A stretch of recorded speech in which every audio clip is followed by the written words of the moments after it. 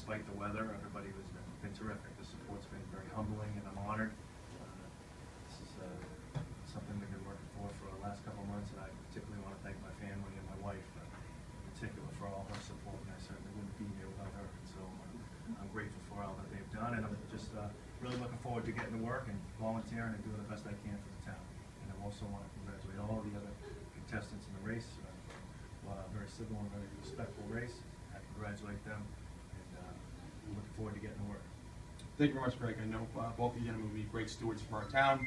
And I'm actually this time going to toss it right back over to Sean. I got to tell you, the big winner tonight is the town of Wilmington. You have two gentlemen that have just given their time, volunteerism, different committees, different boards for many, many years. They have a great track record in town for volunteerism.